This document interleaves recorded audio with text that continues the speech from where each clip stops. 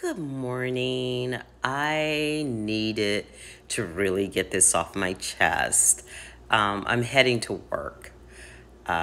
Busy day. But one thing I wanted to say today is last night I was on a broadcast and I want to speak to the women of color because I am a woman of color. We have a culture of men that are really, and I'll say it in an energetic way, and you guys that are spiritual will understand. They are defecating on the black female. And if you have any opinion that is not going their way, they literally, you will feel the anger rise up. And I really want to speak to the young girls because you are enough. You are beautiful.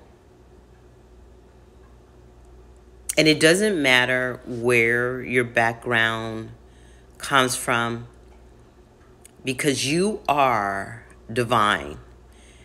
And you can come out of a situational that looks dark and bleak if you trust God and you move forward and surround yourself around positive women and also positive married women, your aunts and uncles that are positive.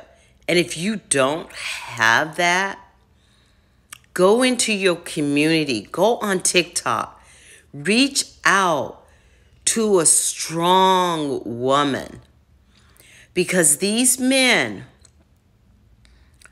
that are defecating on the character of black women, shame on them.